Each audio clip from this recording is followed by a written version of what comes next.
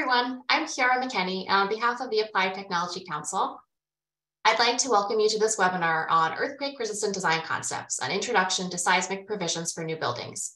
Both this webinar series and the FEMA P-749 guide are divided into two parts. Part A provides an explanation of the basis and intent of US seismic provisions, and Part B provides a walkthrough of the seismic design process for new buildings. So today's webinar is Part A. We hope you'll also tune in next week for Part B. And just to note, you do need to register separately for Part B, so we'll include a link in the chat within the next few minutes if you haven't registered for Part B and are interested. This webinar is brought to you by the Applied Technology Council under a contract with FEMA, the Federal Emergency Management Agency. If you haven't already, you could download the handouts using the link in the chat. If it's not there now, it will show up for you within the next few minutes. We know that many of you are interested in receiving professional development hours for your attendance today. If you are registered and in attendance of the live webinar, a certificate documenting professional development hours will be sent to you by email within 4 weeks. If at any time during the webinar you have questions, please type them into the Q&A window that you can open from the Zoom control panel. We're planning to have a live question and answer session at the end of the webinar.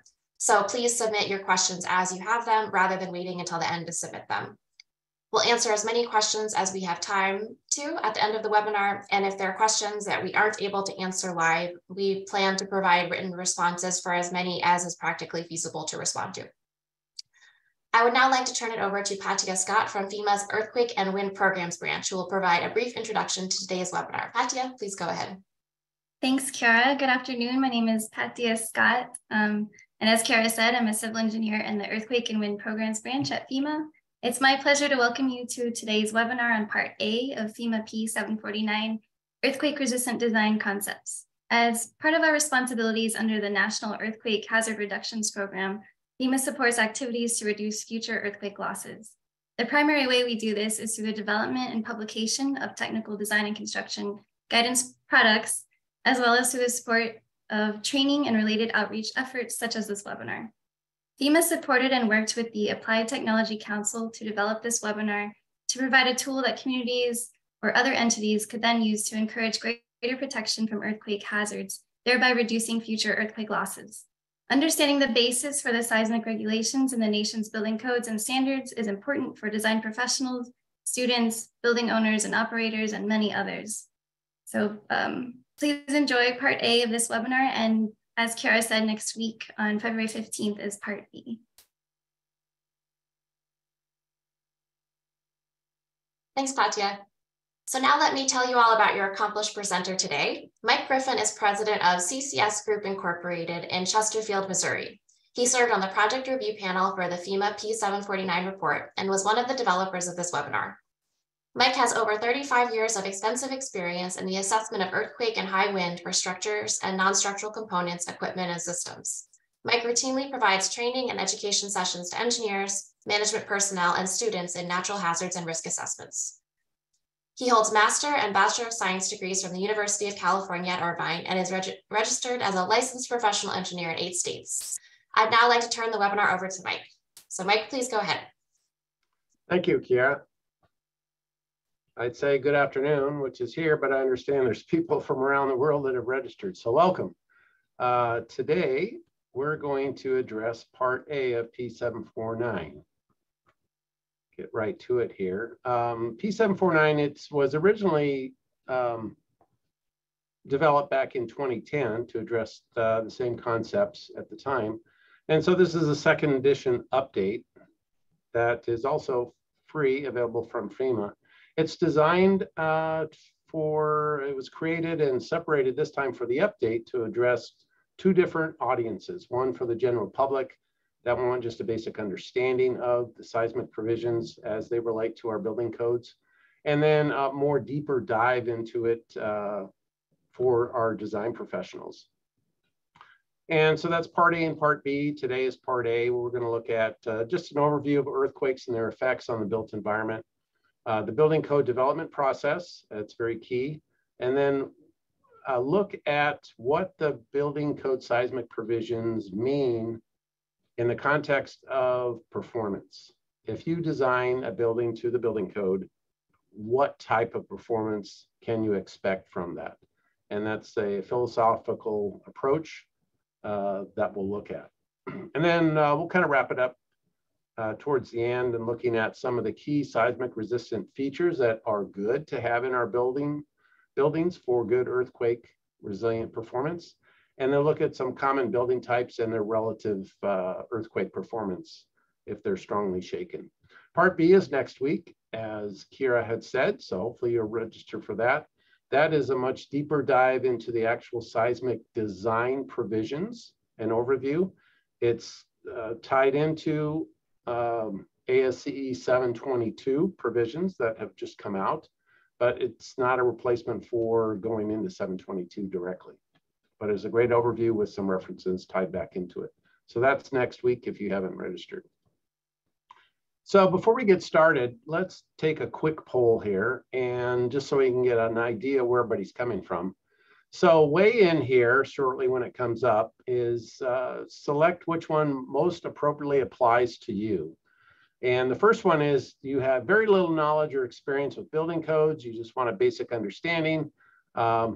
You're on the end where you say, what's a building code? You really have no experience with it. Second one is you have a basic understanding of seismic design. You know there's provisions in the code and that it's there, but you're not familiar with it. The third one is you're experienced with structural design provisions, but not for seismic design, i.e. you're in a low seismic area and you really don't get into the seismic provisions. And then the last one suggests that you have a high level of experience in both structural as well as seismic design. So take a few seconds, go ahead and weigh in, and we'll kind of see where everybody lands here today.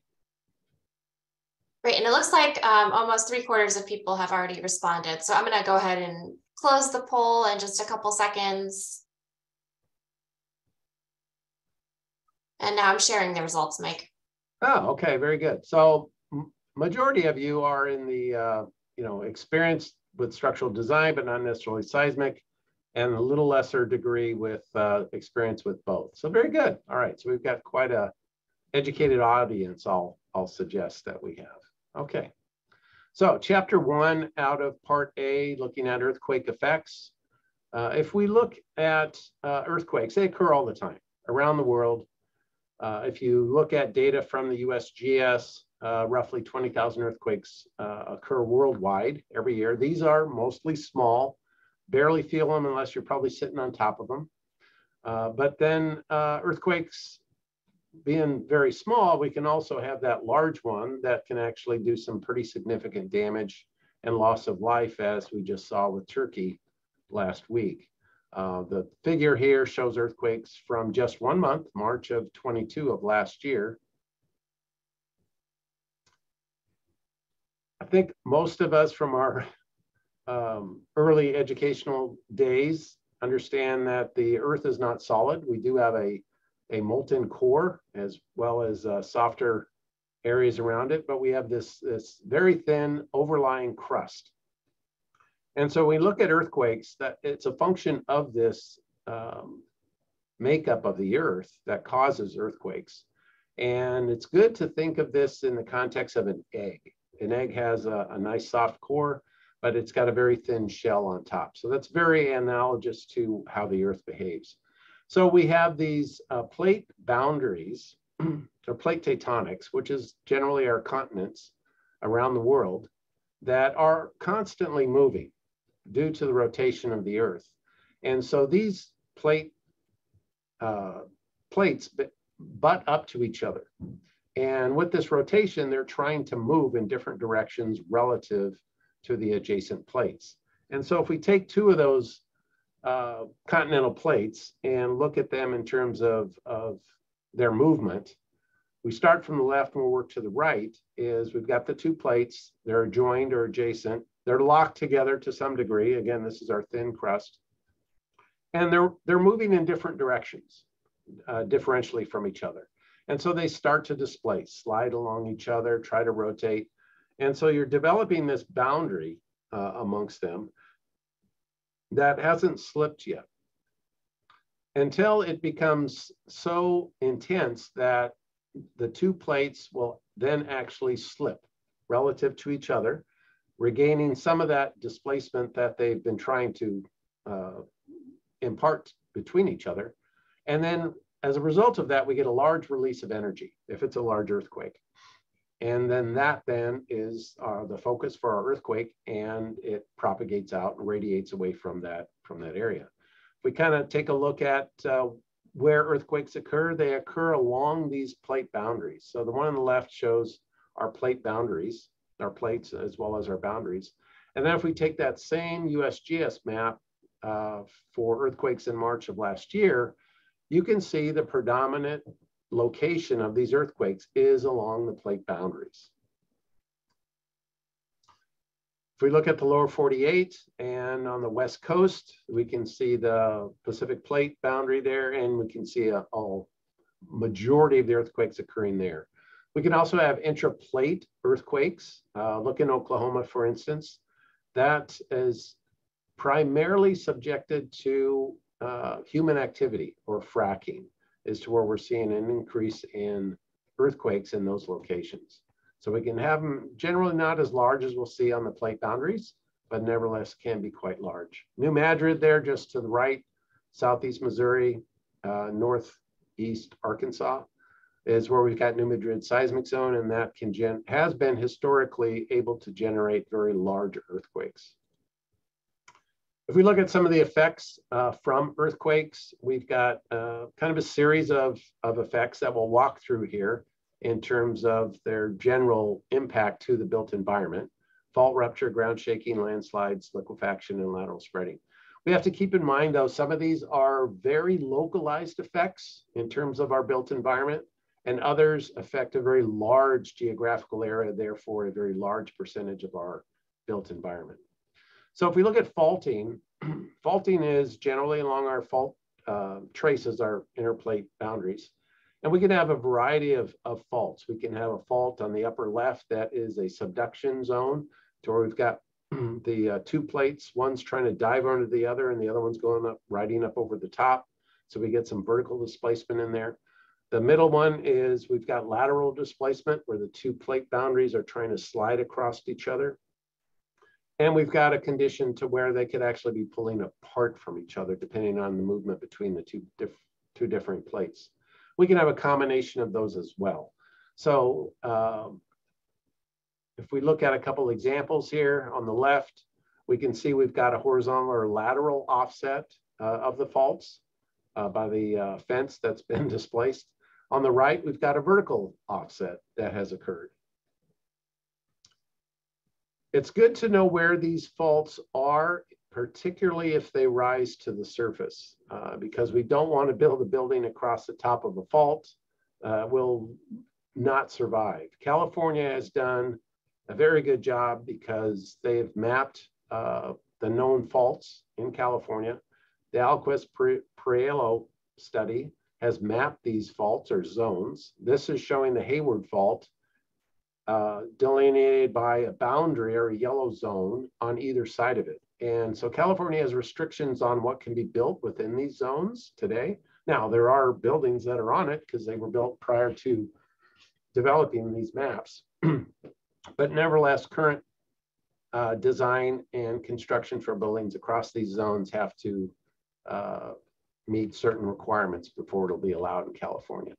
These are actually can be mapped. You can plug in your address and see if you're in California in one of these zones, which is kind of fun to do. Ground shaking. Now, ground shaking is our most damaging effect as a result of an earthquake. Number one, it causes the greatest damage. It also affects a very large geographical area from the ground shaking. And some of the other hazards we'll look at are more localized effects, like faulting is localized. So ground shaking, think of it as ripples in a pond. You drop a rock in a very calm pond, and what happens is you generate waves.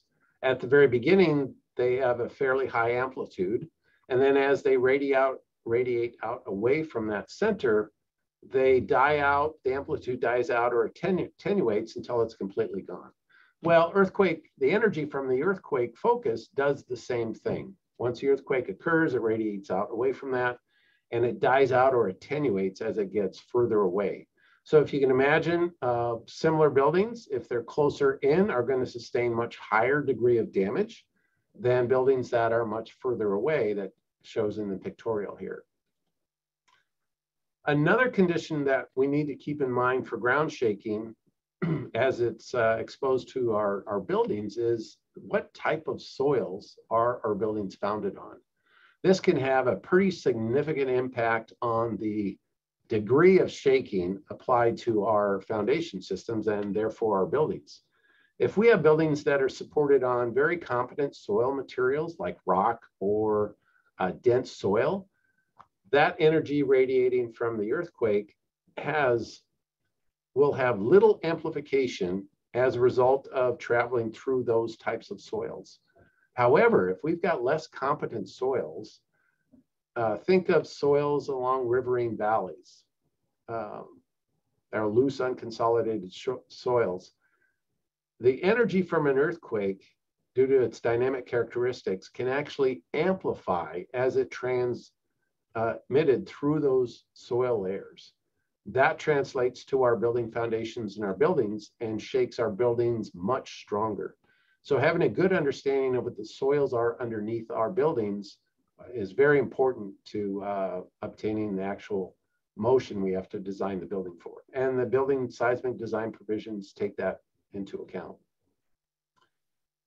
Some of the measurements of earthquake severity are earthquake magnitude, Richter magnitude, intensity, and then also what we need as engineers. So let's look at a few of those. So here's Richter magnitude. It's a logarithmic scale.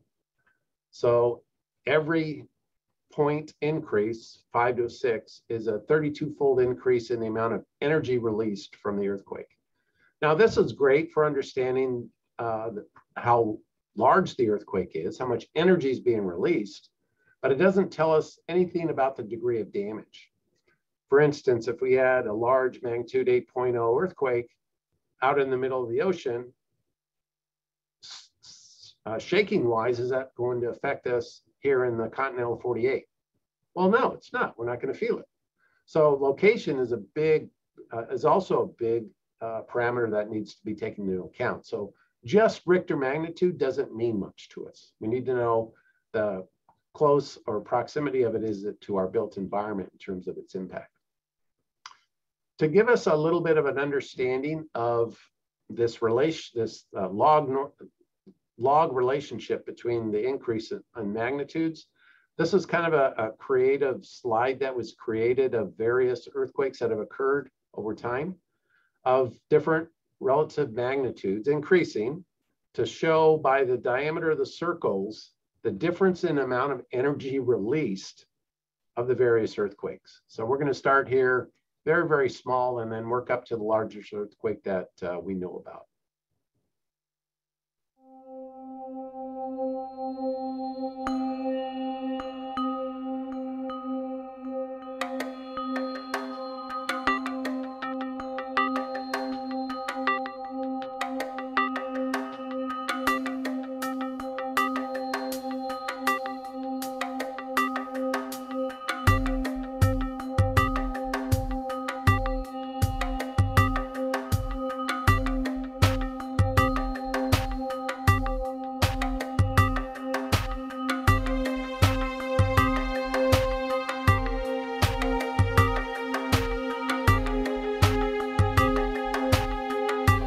Turkey's earthquake last week was 7.8.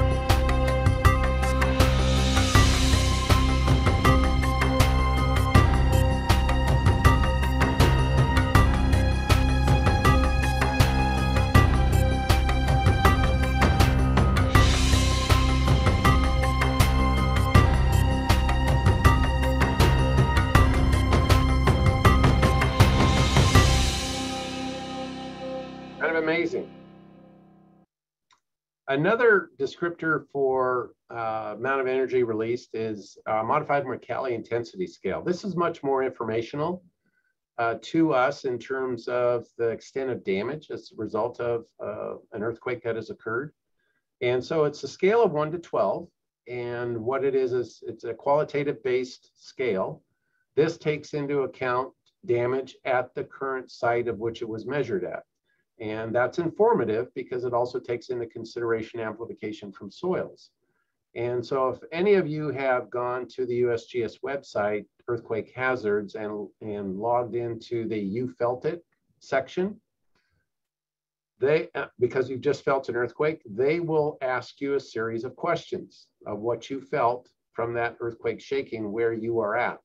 And so you put your location in, and then it'll ask you the questions. And what it's doing is mapping what you felt in terms of damage or felt conditions into one of the 12 MMI scales.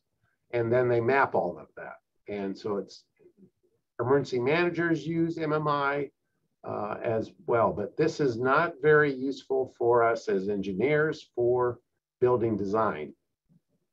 What's more useful to us is the actual dynamic characteristics for the earthquake shaking. And each earthquake is different in terms of its response and dynamic characteristics. And so what's much more useful is the displacement, velocity, and accelerations for the earthquake mapped over time. And so these, then we can develop an actual spectral response for the earthquake, for this particular earthquake. We can then apply that to our models for our buildings, and we can actually design our buildings to resist that level of earthquake or a family of earthquakes that have differing dynamic or characteristics, frequency characteristics for our buildings is how we typically do it. So this is much more informative for us in terms of design relative to Richter magnitude and MMI. Landslides, this is a localized effect. And so you can imagine if we've got slopes that are steep, formed of poor soils, we can actually engage these and then cause failures. The one on the left is from the 1994 Northridge earthquake in Southern California. And the one in the center is Government Hill in Alaska during 1964 in Anchorage. Liquefaction, this is a localized effect based on soils. We need 3 things for liquefaction. This is like quicksand, to put it very simply. We need to have a loose granular sediment soils, poor soils, water content to water table has to be high, and then we have to shake hard. So we have a lot of buildings right down today that are located on poor soils, have a high water table, and they're doing just fine. Well, we haven't shaken them yet. So that's the third ingredient. And this little video here illustrates what happens under poor soils, high water table, and you shake hard in terms of building stability and what it does to our foundations. So the shaking increases water pore pressures, and then this liquefies the soils, creating the quicksand type condition. And then we lose our soil bearing strength to support our built environment, our buildings. And then we have settlement of our buildings. This is an example taken from a building during the 1906 San Francisco earthquake.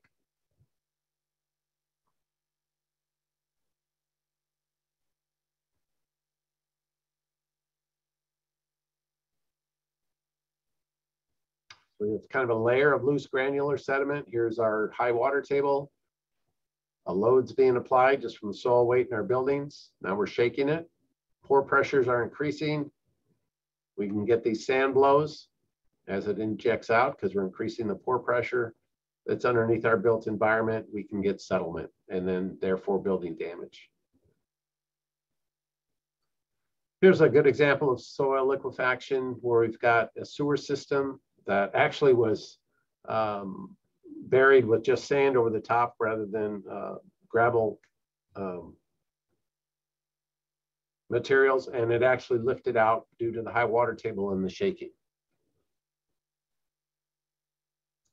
We can have lateral spreading, again, another localized effect. due to the soils and the degree of shaking. How do we use this information in terms of our structural seismic design?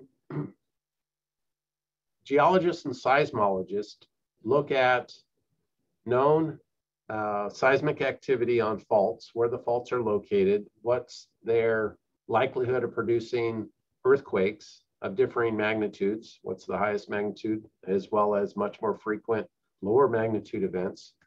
It looks at the intensity of that type of shaking. That impacts the geographical region that might be impacted. And so all of these parameters are combined to generate, perform a seismic hazard analysis to generate shaking levels, of which we use in the seismic design provisions. The three most common seismic hazard maps that are generated as a result of this seismic hazard analysis is really the 475, 975, and the 2475. These are return periods associated with the probability of ground shaking exceeding what the seismic hazard analysis at these return periods show. And so these are incorporated into our building code structural seismic design provisions. This map here is showing shaking intensity as a result of the maximum considered earthquake that's used in the building code, which is roughly a 1,000-year event, return period event. And you can see from the white colored areas, that's minimal or low level of shaking. And then as we proceed to the darker colors is where we have the higher degree of shaking, therefore higher degree of damage associated with it from the potential. You can see it's not just a West Coast problem. We've got areas outside of the West Coast that exhibit high levels of shaking where seismic design should be performed to make sure our built environment performs well. So we've got a hot spot around the New Madrid seismic zone, as well as around Charleston.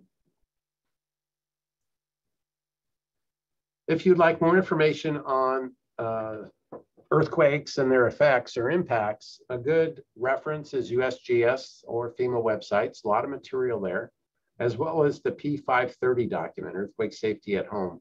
Appendix A within P-530 has a nice summary of each of the major earthquake regions around the country for the US, if you want additional information.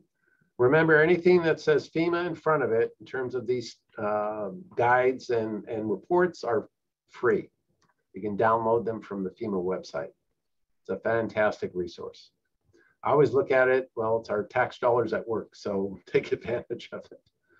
All right, chapter 2, how are the seismic provisions developed and implemented? Well, let's kind of walk through a typical process for a building.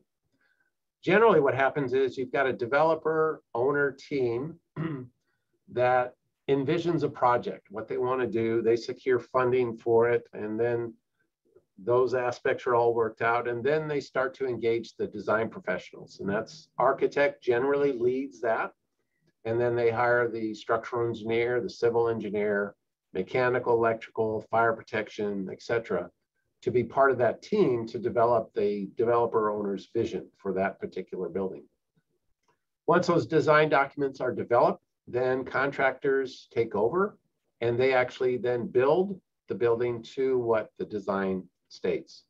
And there's the construction managers, general contractors, GCs, and subcontractors that are involved in that aspect of it. We also have regulatory conditions for most parts of construction, represented by building officials and various inspectors that perform inspections during construction to make sure that the construction is in compliance with the design. In addition to that, there's also special inspectors and testing agencies for certain aspects of the building construction based on the materials used, where we want to verify that we've got proper strength in accordance with the actual design. Understanding the building codes, these are a local item that are adopted and enforced by state and local governments. It's not on the federal level. We have to understand that it's for the protection of life safety and the welfare of the public. Furthermore, the building code seismic design provisions represent a minimum set of standards and requirements for life safety. And it also provides a level of, so developers can't cut corners, and therefore safety, it provides a minimum level of performance that they have to achieve through the building codes. Most of the local building codes use a model building code with amendments or modifications to suit their particular needs, environment, etc. And most of those are based on today are based on the IBC, or International Building Code, created by the International Code Council. The US is unique in that our building codes, as well as our consensus standards, we'll talk about here shortly, are developed by private organizations. They're not developed by the federal government as other countries around the world are. And this applies to the technical provisions as well. So it's a little bit of a unique perspective in terms of how our building codes are created, updated, and evolved. So here's some examples of building codes where municipalities have taken upon themselves to modify a model code to suit their particular needs and then call it their own.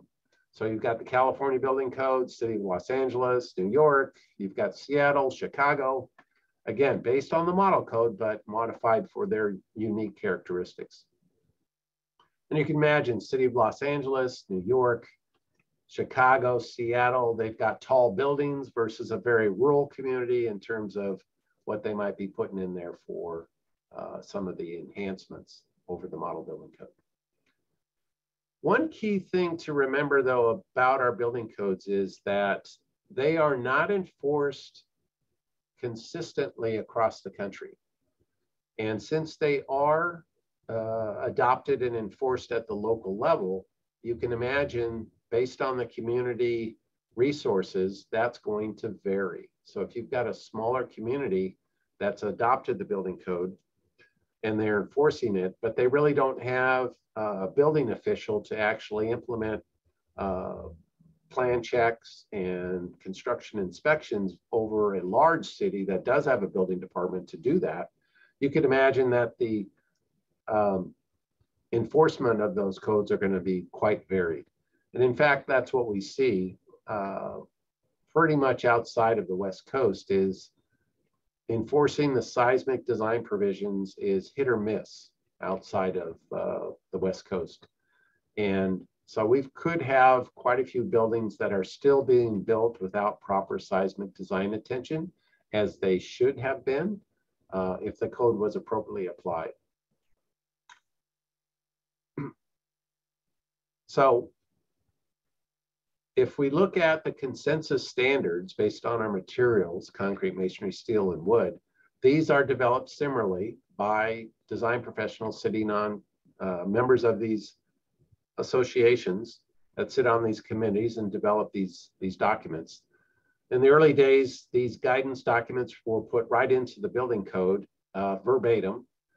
Today now, they've been so standardized through ANSI standards that the standards are now referenced directly from the model code or the IBC directly, rather than putting them directly in there. So instead of one document that we have to utilize for structural design, we've got the building code, and then we've got all the standards along with it. And here's some of those standards. We've got ASC 722 on the left. We've got the concrete or ACI for concrete construction, design and construction. We've got masonry, we've got wood, and then we've got steel on the far right in terms of our consensus standards that are referenced from the building code today. We also got to remember that our codes are not just for structural seismic. They cover a variety of elements for safe, life safety construction for our built environment. So structural stability, fire resistance, egress, ventilation, all our plumbing, mechanical systems, energy efficiency within our buildings are improved as we adopt and enforce the current code. And so all of these things are enforced by the local jurisdiction. And so you can imagine they've got their areas of expertise.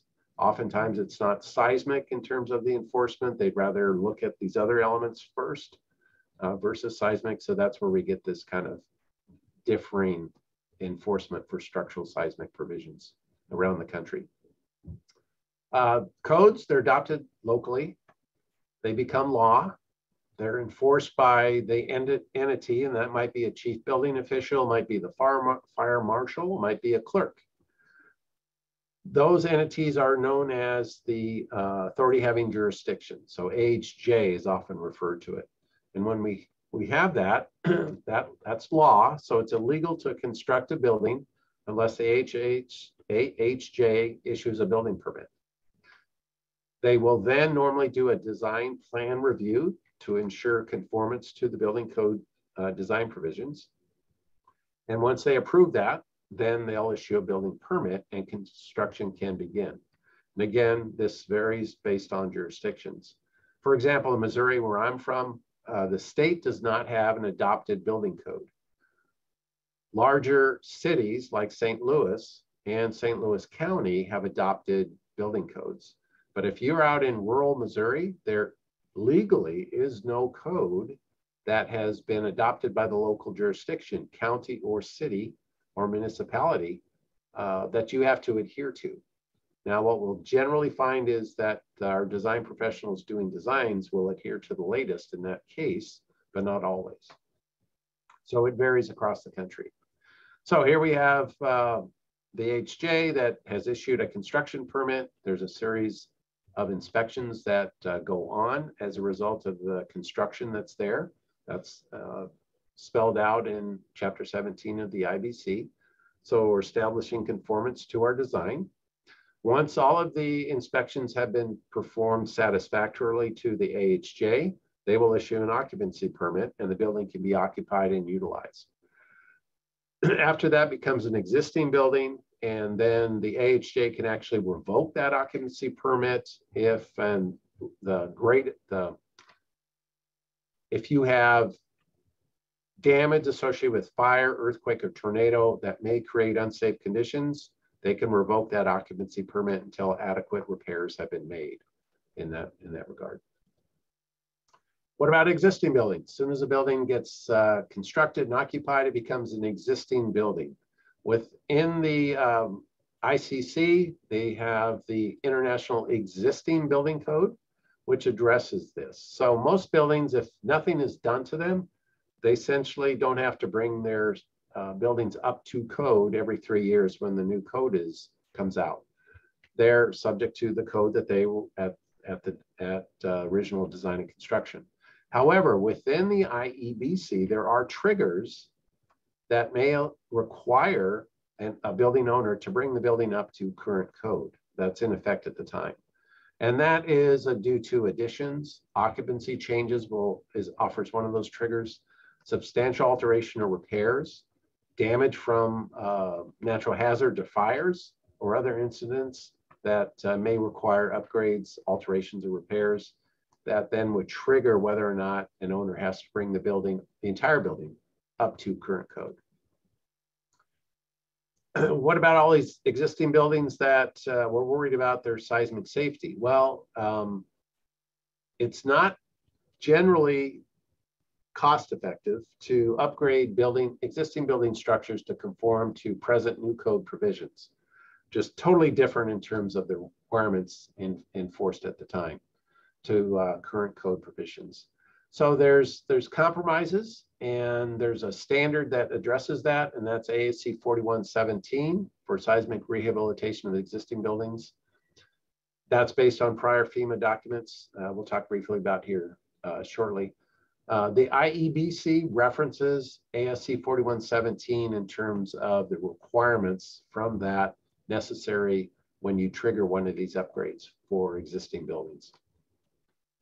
Some jurisdictions may adopt ordinances separate from the IEBC or IBC that require mitigation of some of the risks to more vulnerable building types that they might have in their inventory. Some of these examples where you'll find these mandatory or adopted ordinances is on the West Coast. is for unreinforced masonry buildings, CMUs, RMU. These are very vulnerable buildings when shaken. And so many of the West Coast have URM ordinances to actually mitigate some of the risk associated with those. Non-ductile concrete buildings, so older concrete frame buildings is another one. Tilt-up buildings, pre-Northridge steel moment frames, so pre-1994 moment frame connections. If you're in a high seismic shaking environment today, under the current building code, there is only a handful of seismic moment frame connections that a structural engineer can use. Wood frame buildings with soft stories. That's a particularly vulnerable one that could cause loss of life. And so some municipalities have ordinances to address those conditions within their jurisdiction. An owner can do a voluntary upgrade if they so desire. And so there's quite a few, this varies very significantly if you can think about it. They can range from doing just minor, maybe non-structural component improvements within a building to major structural retrofits or strengthening for the building itself. These could be done all at once, one-time deal, or an owner might look at doing this incrementally throughout the life of the building, a short life, 5-10 years type of program. There's good resources associated with doing an incremental seismic retrofit. They're more cost effective to do it that way. And the FEMA has some very good documents that are very specific to certain industries, hospital, commercial buildings, schools, to where these programs are kind of delineated, and very good guides are provided in these FEMA 390 through 400 and 420 documents associated with that. And then if you're looking at non-structural components, which can be a source of life safety risk, E74 is probably the go-to document for both a layman understanding for non-structural component earthquake risk, as well as design professionals and what to do about it in terms of mitigation. Another good tool or reference is FEMA 547 for existing buildings and structures. This is somewhat of a companion document on implementation of ASC 4117 for the evaluation of existing buildings. So we mentioned that our building codes, as well as our consensus standards, are developed by individual private organizations and not the federal government. Does the federal government do anything? Sure they do. The US Constitution reserves the right to the states for anything that the federal government doesn't regulate. And therefore building codes is one of those. It's not in the Constitution.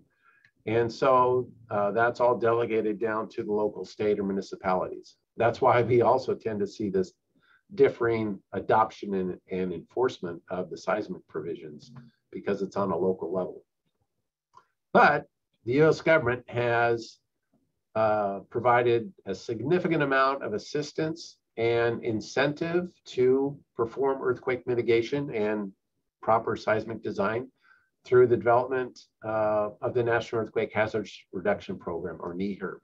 And under NEHRP, there are several organizations that support research, better ways to design and construct our building structures for seismic. Again, this is earthquake.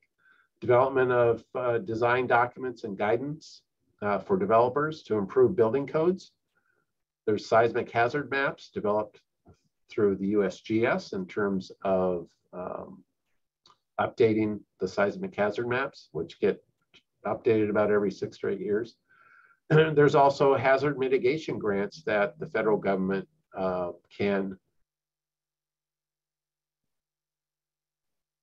municipalities can apply for these grants for increased seismic resistance for their built environment. And as Patia mentioned earlier, this class is one of the other ways that the federal encourages mitigation through training and education.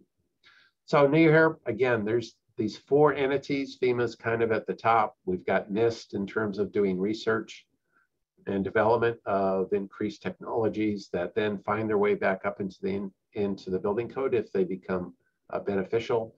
National Science Foundation for funding aspects, and USGS for looking at the seismic hazard that are incorporated into the building code.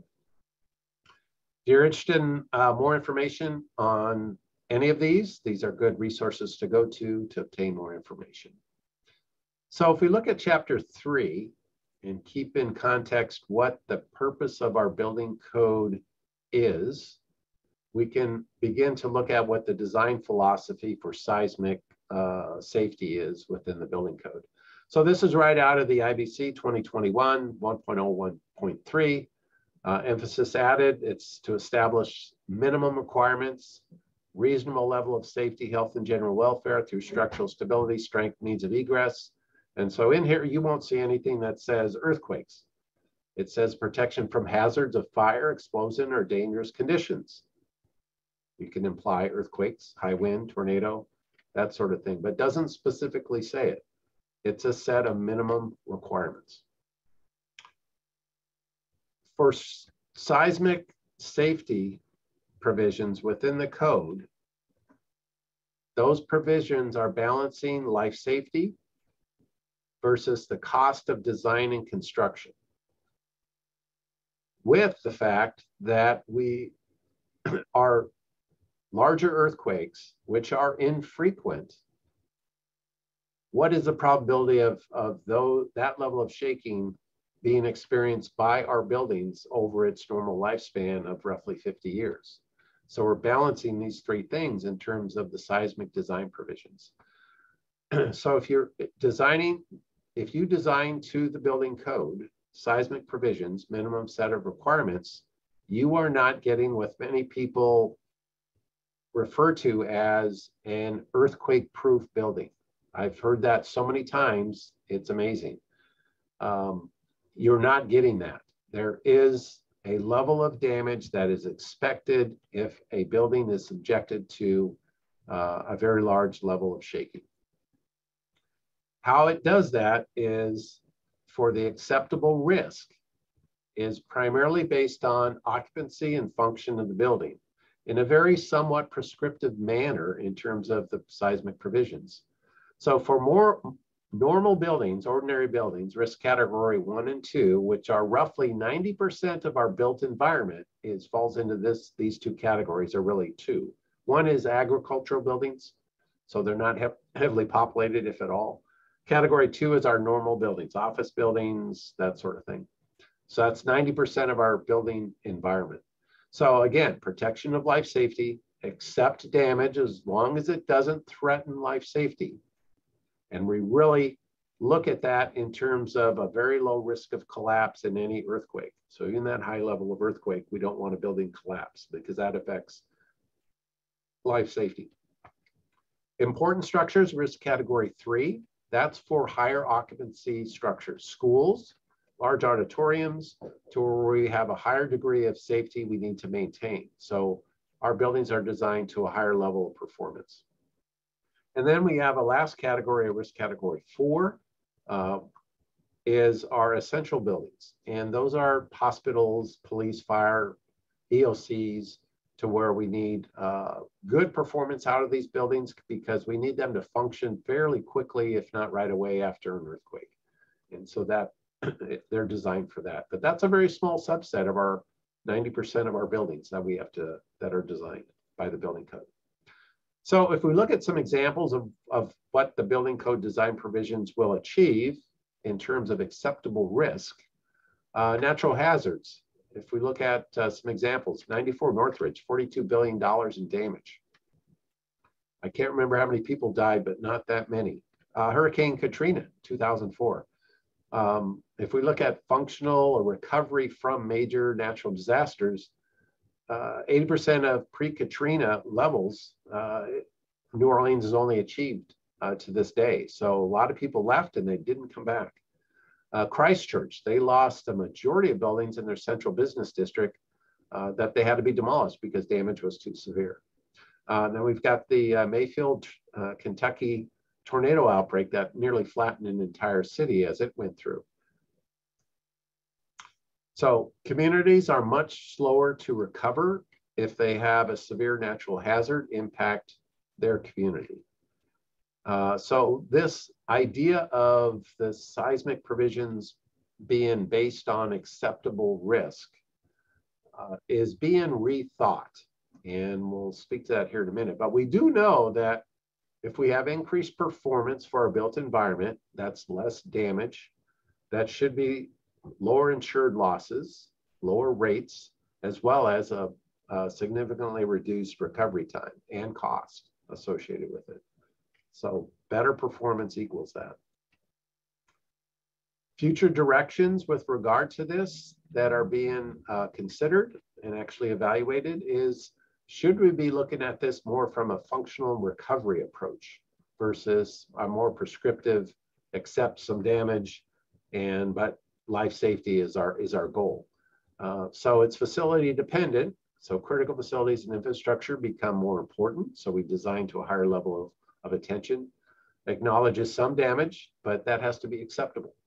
And then it also looks more importantly at what type of recovery timeline do you want for your particular building? Is 2 months okay? Is a year okay? Looking at it from that perspective. Some of the challenges associated with this different philosophy is identifying building occupancies and infrastructure. What constitutes important or critical? What about the design criteria associated with each of these differing categories? What do we do about the existing building stock that we have out today? That's important because that's most of our built environment right now. Do we improve our design and repair standards for lifeline infrastructure so we get a better functional level of performance out of them during a natural hazard event? And do we look more appropriately for lifelines in terms of redundancy and resiliency? That often isn't looked at to a great degree today. So these are being considered. There's another alternate approach for seismic design, and that is performance-based design. That's addressed in the text of P-749, and that's P-58. And the P-58 guidance documents can be obtained from FEMA or ATC, and they have been used for structural design, seismic design for buildings. Right now, they've been used, aware of, primarily for high-rise or tall buildings. Have been used very effectively in that context. That's a different approach from the building code provisions right now. More information on these alternate methods or philosophy for earthquake design and recovery is contained in the FEMA P-2990 document. And so you can reference it here and then download that. Okay, so the last two sections, let's kind of go through some of the key elements for what we need to achieve good earthquake performance in our built environment. So if we look at structurally our buildings, and what do we mean by that? Well, that's our foundations, our columns, beams, our floor plates, our roofs. That's what we mean by structural elements. That's what the structural engineer designs for seismic safety, as well as the other building modes. So important characteristics that we need to look at. We want stable foundations. We want continuous load paths, adequate stiffness and strength. We want regularity within our buildings. We want redundancy as well, ductility and toughness, ruggedness, and then adequate separation or adjacency from adjacent structures. So let's look at each of these. So foundations, we need to be stable in terms of transmitting the building's loads to our foundations, to the soils, and that includes gravity as well as lateral loads. So our foundations have to be able to transfer the forces generated within our building structures to the soils via the foundations. We have to account for large horizontal forces from wind or earthquake, and where our foundations and our structural systems have to respond to that. We can accept so much deflection.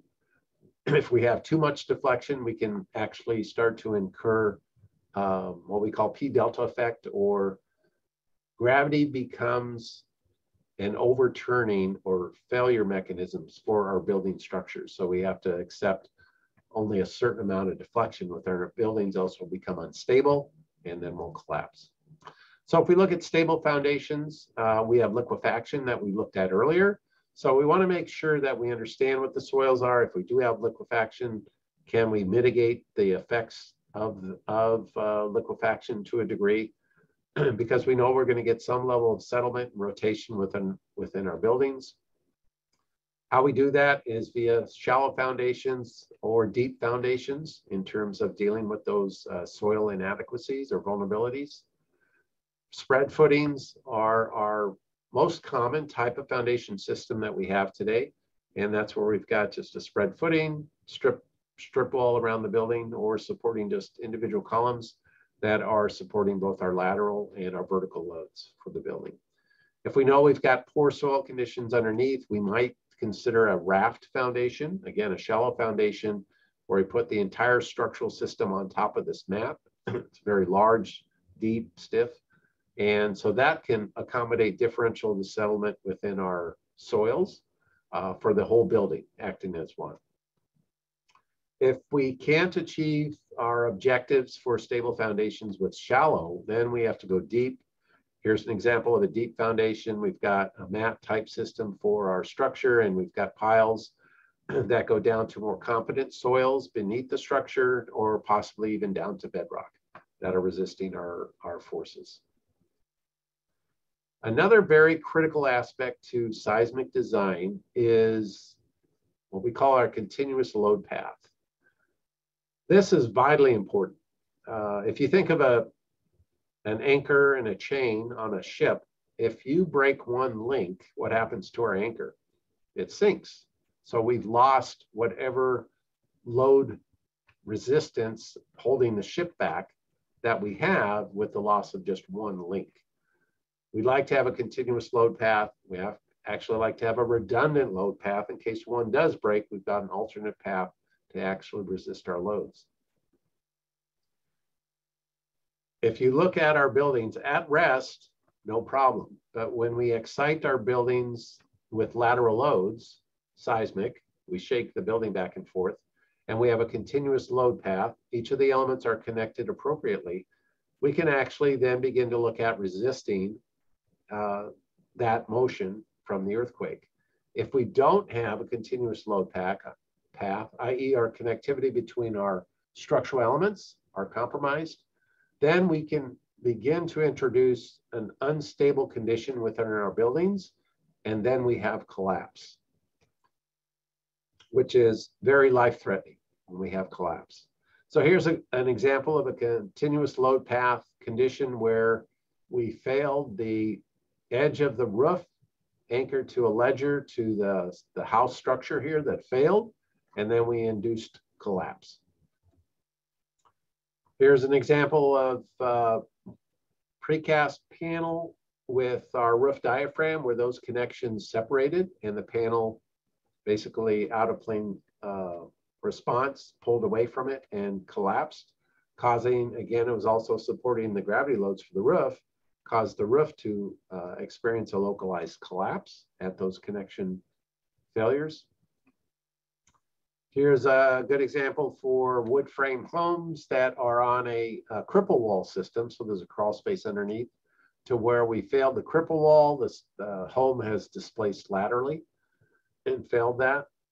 And also we have lack of anchorage between the sill plate of the home and the top of the foundation system on the one on the right. Here's several examples of a continuous load path for a home and some of the critical elements there that if we shake them, that we can create unstable conditions and cause partial collapse.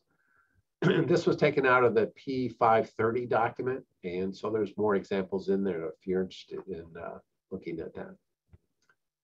We also need for our buildings to have adequate strength and stiffness. So our buildings have to be strong enough to resist the lateral forces generated, inertial forces generated from the earthquakes, the large earthquakes.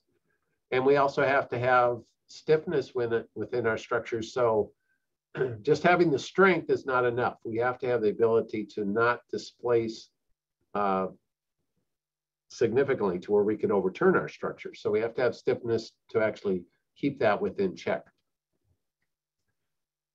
We also want regularity in our buildings structures. So this has more to do with how our loads are transferred or a continuous load path through the structure, and to where if they get down to the base of the structure where our forces are the highest, that if we could have a discontinuity in our construction that introduce a vulnerability to where we might introduce building collapse.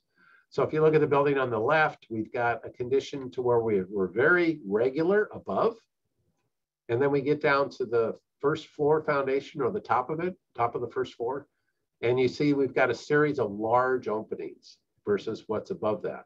Well, that's introducing a stiffness within our building structure that's less than what we have above, and our forces are higher. So we could be introducing a collapse mechanism with this type of irregularity at the base of the structure.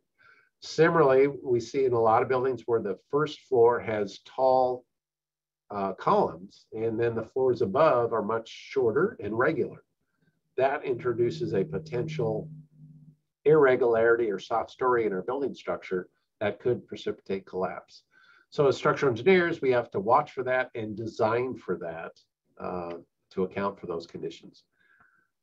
Soft story or weak story irregularity, here's a great example. In this, many of the West Coast municipalities have mandatory ordinances to retrofit this particular type of vulnerability. So this is a wood frame apartment building that sits on what we call tuck under garages. In the plane of the garages in and out, we've got separation walls that go all the way down the structure. So earthquake forces in that direction have a path or load path to go down through those shear walls down to the foundation system. But if we look the other direction across or parallel to the garage door openings, all we have is the short piers between the garage doors. And garage doors are not shear walls. And so what we've created is a very large, massive structure above with very little lateral support or system at the base of the structure to resist the lateral forces. And what it ends up doing is it precipitates collapse. So this was in the 1989 Loma Prieta earthquake in the Mission District. Quite a few failures of buildings were sustained because of the soft story failures. We can also create a condition within our buildings to where our lateral systems in each of the directions are not similar, to where one direction allows our buildings to displace more than the other direction. And so we can then begin to look at introducing torsion within our building response. And that actually can cause pretty significant damage and collapse of our buildings in very little time. As soon as you get a building rotating, it starts to really tear itself apart pretty quickly. A very common irregularity that we have to look at for design is what we call reentrant corners. Nature loves symmetry. Give me a rectangle or a square and throw an earthquake at it, and it just does great both directions. But now you start adding wings off of buildings, and you now have structural extensions of the building that are dynamically behaving differently than the adjoining section. And so where these wings come together, we have the reentrant corner, and that's where we have very high stress concentration areas. So the transfer of seismic forces between those two has to be designed very carefully so we don't introduce a potential damage mechanism. That's our reentrant corner. We love to see redundancy in seismic design. We don't like to rely on one element to actually resist all of our seismic loads. We want to be able to transfer to other elements in case we have a failure of one for whatever reason. And so often, if you look at wood frame construction, which is highly redundant, studs 16 on center, our trusses are 24 on center, we have a high degree of redundancy to where if we fail a column, a 16 stud, 16-inch on center stud, pull that out, what happens to our load? It just redistributes to the adjoining studs, and then we're okay, we're fine. Think of it as suspenders. If our suspenders are great in terms of holding pants up, but we lose those and we have a belt that's left. And a belt will do not as adequate a job, but it will do the job. Here's another example as to where we've got a condition where the upper structure shows one large shear wall that we've been designed for resisting seismic forces versus the lower one that has individual larger piers that each have been designed to take a portion of the seismic load. And so if we have a failure of the single shear wall up above, we have no recourse in terms of retransmitting the seismic force, lateral force, along the rest of the structure. Whereas at the base, or the base structure, the bottom structure, we have that capability to transfer into the other elements. Sure, we'll get more damage, but we've got additional capacity as a result of designing with redundancy in mind. We also need our structures to be have ductility and toughness within them. Ductility is the ability of our structures to undergo significant lateral displacement without collapse. That's the intent behind our life safety provisions. And so we don't design for the full maximum earthquake that could occur in any particular region of the country. We design for something much less.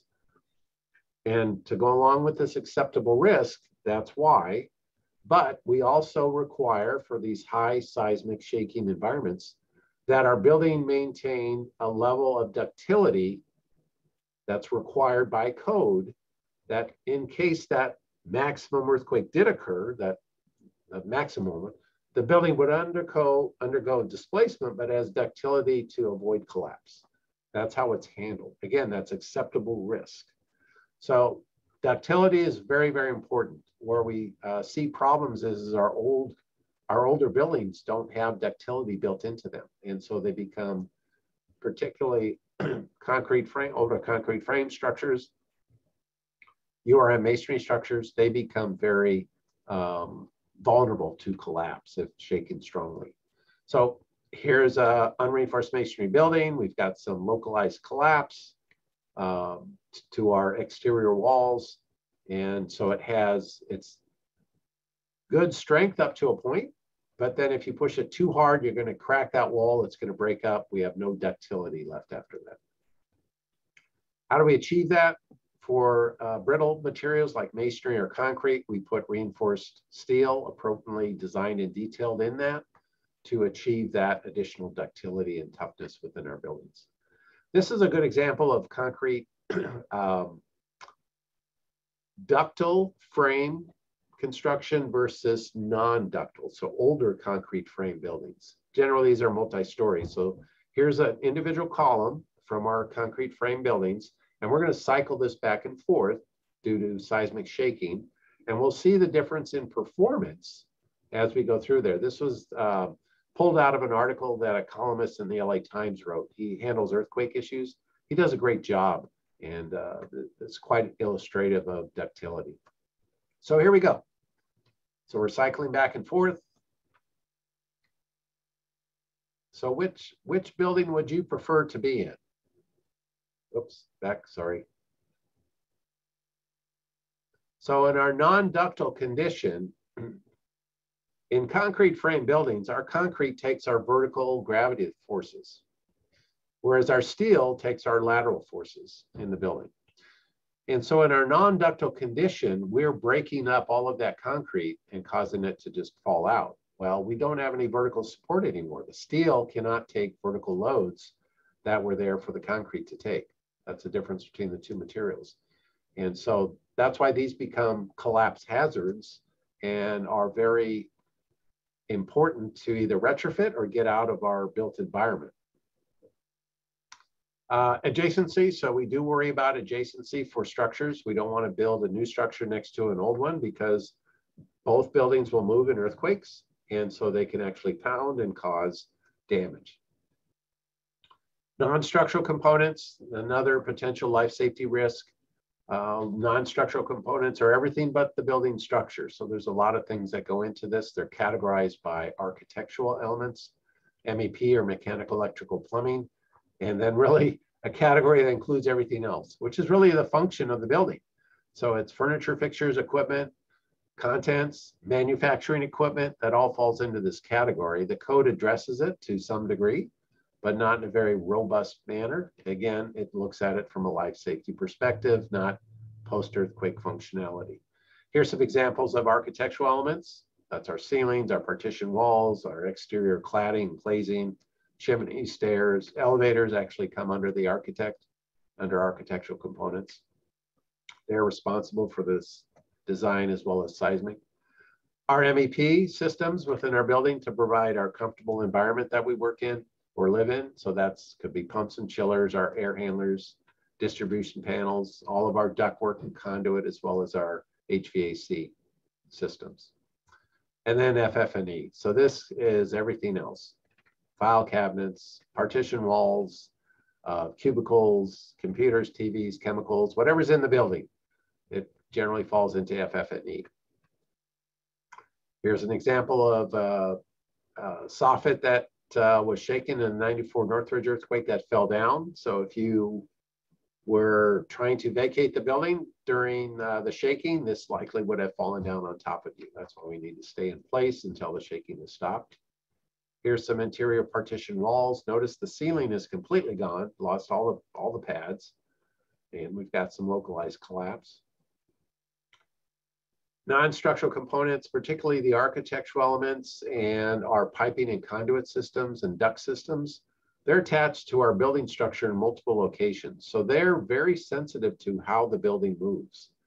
And so that displacement, building displacement, has to be accounted for when we're looking at these types of components in terms of good earthquake response.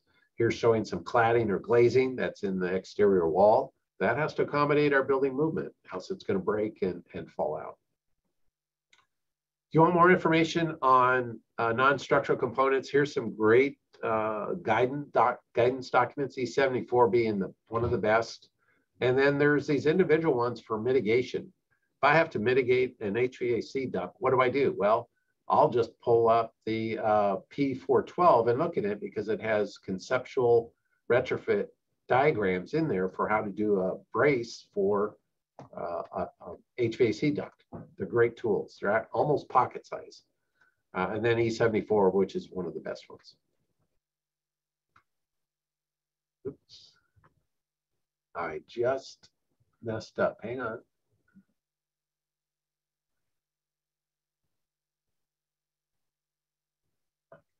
There we go. All right, chapter 5, our last one. Let's look at some of the structure types that perform and how they perform in earthquakes. The building code recognizes these types of systems in terms of structural seismic design.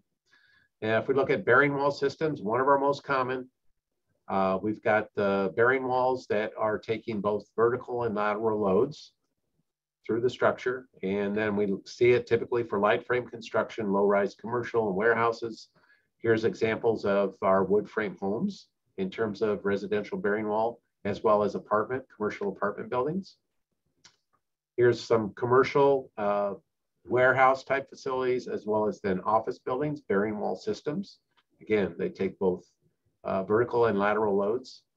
Performance, generally, if you can get the loads into the bearing walls, the lateral loads, they perform very well, even if marginally reinforced. For our older buildings, we'll develop these X cracking patterns within the shear wall segments between the windows, down low, where our forces are higher. If we have a tilt-up structure, we might lose an exterior wall if our connections aren't appropriately designed and detailed. We can have building frame systems. This is where we've got two separate structural systems. We've got a frame system that is taking all of the gravity loads for the building. And then as soon as we excite the building laterally for seismic or wind, any other lateral load, we've got a separate structural system that is actually resisting just those forces. And so that could be a brace frame, that could be shear wall, that's providing our lateral resistance for our building. Here's an example of the building frame system, and where the architect has let the structural engineer kind of expose their lateral bracing system. This is somewhat unique, and most of the time the architects like to hide these lateral systems or braces within the structure. And we can have moment frame structures. And so these are reliant on the connectivity or stiffness between our beam column joints in certain areas of the building structure. So these, as you can imagine, are very flexible buildings. They're much more flexible than a shear wall building or a brace frame building. But they do provide a lot more open space within the structure. And so a good example is here. And if you look to the right on the high-rise section, you'll see the joints between the beams and columns are quite different from if you look off to the left in the lower rise section. That is indicative of a moment frame style connection. Pre-engineered buildings, these are steel framed, they're lightweight, they're single story, there's not much weight on them other than their, some lights and maybe some fire protection up on top. And they actually perform very well in earthquakes. We can have dual systems to where we've got moment frames and shear walls or brace frames. Where we typically see this type of construction is to where we're sharing lateral loads between the systems. The shear walls or brace frames provide our lateral stiffness predominantly, and then our frames are designed to take a portion of that in terms of the lateral loads. These are generally used for tall building design, and the stiffer systems, the shear walls or brace frame, reduce our lateral drift, and it's much more cost effective in terms of design and construction. Cantilever columns, these are generally pretty poor performing building structure types, particularly in higher and stronger shaking. And so the code limits where you can use this type of system depending on the type of shaking environment that your building structure is in.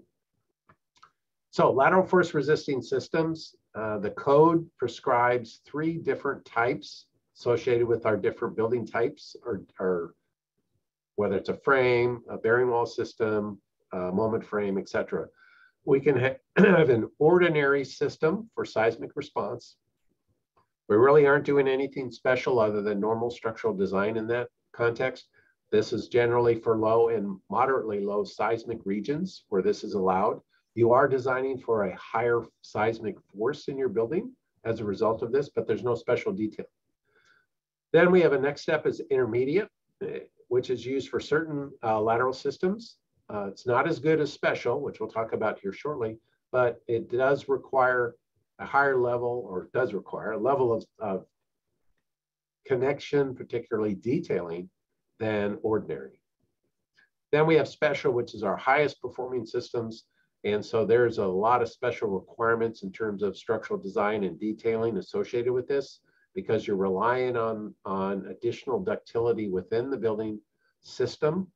And therefore there's going to be a lot more inspections in terms of what needs to be inspected and checked as a result of construction to make sure that we have that level of detailing to provide the level of performance that has been designed. The code also goes into non-building structures, and some of those are tanks, water towers, chimneys. Not everything's included, but the code does address that in chapter 15 of 722. Example of non-building structures is structures you see at a refinery. So let's look at a quick summary. Key elements for good building seismic safety is our hazard and soil conditions, understanding those.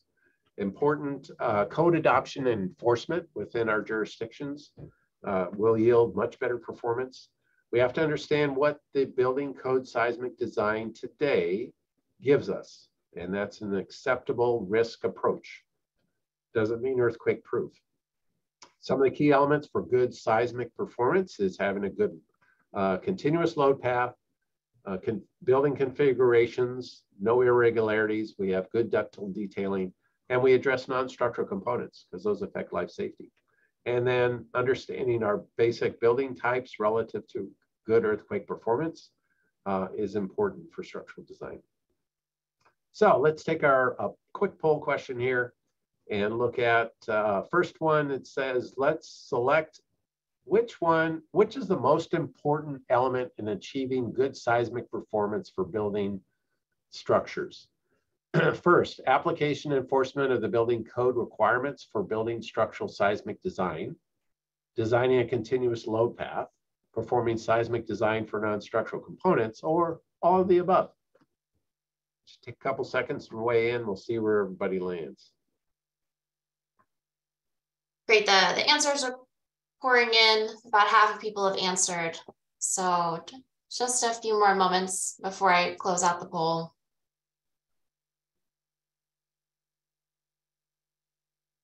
All right, Mike, I'm going to go ahead and close it. Okay. The majority, 87%, said all of the above. That's right. I mean, we need a building code that's enforced. We need our continuous load path. We do need to address unstructural components for good seismic safety in our built environment. So very good. I guess I did well then. All right. You did a great job, Mike. With that, I'm going to turn it over to Kiara in the question and answer session. Great. So before we dive into questions, it looks like we'll have probably 7 or so minutes to get through some questions that we've received. But first, I'm going to go through some housekeeping items. If you are looking for a PDH certificate, you'll receive one automatically, assuming you're here live. It will be sent to your email within 4 weeks. Due to the large volume of participants, please be understanding that we cannot make exceptions to our PDH policy. If you have any questions that you haven't submitted, please go ahead and type them into the chat. We will get through as many as we can before our time is up, and then Mike will respond to many or all of the questions you receive after the webinar. So you'll receive a spreadsheet with the responses to questions we don't get to. And then lastly, if you enjoyed today's webinar and are interested in learning about the seismic design process for new buildings, we encourage you to tune in next week, same time, same place, for part B of the webinar series, which will be presented by Ron Hamburger. The registration link will be placed in the chat within the next few minutes, and you can also find it in the email publicizing this webinar. Yeah, next week with Ron on part B will be very good, but expect to be very technical as well. And this, I think, Mike, this is part A is a really, really great base for part B, I would say. So if you are interested in the subject matter of part B, I think this part A will have prepared you really well. So with that, I see questions coming in. I've been reviewing questions as they've come in while Mike was speaking, and I've highlighted a few in particular to go over.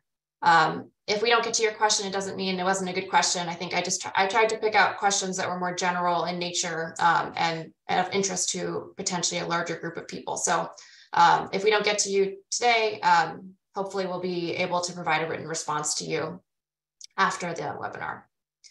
So Mike, are you ready? Yeah.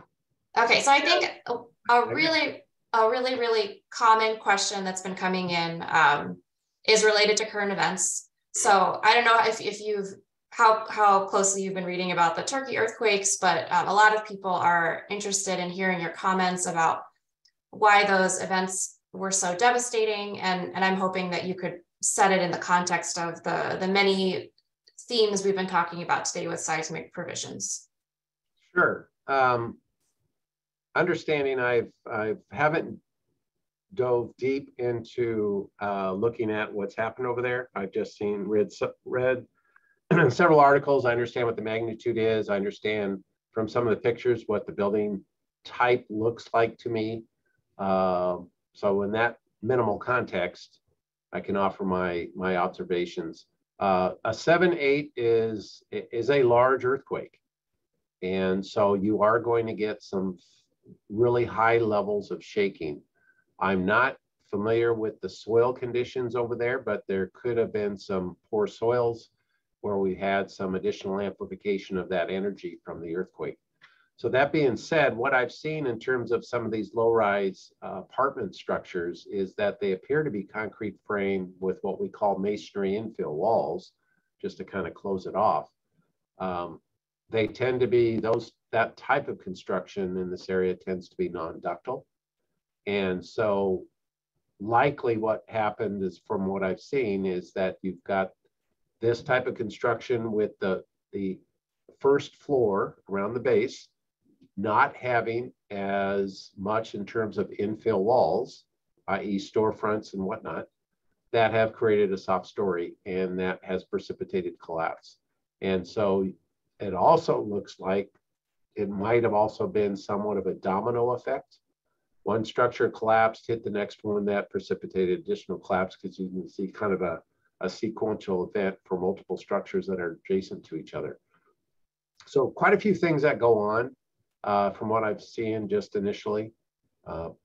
Very, very, very, very devastating. I have gone around the world looking at earthquake damage, and my worst earthquake was in 1988 in the Armenia earthquake, where 25,000 people died as a result of building collapses, thousands of building collapses. And that's a life safety issue. We can have damage, we can have a lot of damage, but collapse, you are likely looking at loss of life. And that's very, very problematic for older structures particularly. Thanks, Mike. And a lot of the themes come back to overall earthquake resistant design concepts that this report is really about communicating in an approachable manner. Right, and implementing. Mm-hmm. So we'll give you a question about the New Madrid area, seeing as you're located in Missouri. So someone wrote, it seems that there are no tectonic plates in this area. So what is the cause of the New Madrid earthquakes? So, and maybe you can explain again a little bit about what the New Madrid region is. The New Madrid is what we call an intraplate. So we've got the Pacific plate and the Atlantic plate, and New Madrid sits pretty much right in the middle. And so as that our continental plate starts to rotate, we're generating these interior forces as well. This is my understanding. I'm not a seismologist or geologist. So we're developing these internal forces pretty much in the center of the continental plate. And that's introducing additional stress there. We also have the Mississippi embayment. That is a big bowl from the rest of the continent in terms of structure. And so I believe that contributes to why we have earthquakes here. They're not frequent like California. I mean, in terms of large or moderate or large quakes. But in 1811, 1812, they had a series of 3 magnitude 7.8 to over 8 earthquakes, plus just thousands of moderate and smaller level events back then. And so we generally, well, although we saw that in Turkey, they had 2 very large events go one day and then the next for another one. We don't design for multiple events in an earthquake. We design for one event. We're relying on this ductility and the acceptance of damage. But now you have a damaged building and now you get hit again with equal or larger earthquake. What's going to happen to our built environment? You have a damaged building. The odds are it's not going to do as well. So it's kind of an interesting conundrum in terms of how do we address that. We can't design buildings for no damage. That's going to be much, much too costly. So when we look at it from acceptable risk, it's an interesting challenge in terms of how we technically address that. But for New Madrid, there's site of the largest earthquakes recorded in the continental US in New Madrid, not California. Great, thanks, Mike. So we're technically out of time. I'm going to try to squeeze in one more. So you use the term critical lifelines. So can you explain what you mean? What are critical lifelines? And there's also a question about if utilities such as gas lines can be constructed across a fault. Water, power, you got sewer, right? It's really all of our lifelines that promote life for us to live. Water being a big one in terms of that regard. So you've got the water treatment plants, you've got the water sources, you've got sewer treatment there, you've got power. Is it electric? Is it gas? Can these infrastructure lines be cross faults and sustain no damage? Yeah, there are techniques that are being used that can be used when these are constructed to actually avoid differential displacement and therefore impact to these systems. If you look at Alaska in terms of the oil pipeline up there, they're crossing all these tundra zones that are moving all the time. and they've created expansion joints that are accommodating these types of displacements. So yes, you can. I mean, think of riverine crossings. It's the same concept in terms of trying to deal with these types of crossings where you've got essentially a void, you got to resupport and then accommodate any differential movement. So yeah, definitely you can. Great, thanks, Mike. So I think we're all out of time for today. I'd like to give you a big thank you for your presentation today. I think it was excellent. And if those of you in the audience are interested in more, please tune in next week for part B.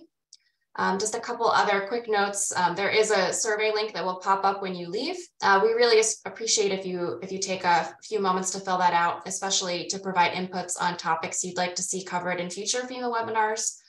We definitely look through that information really closely to select future webinar topics.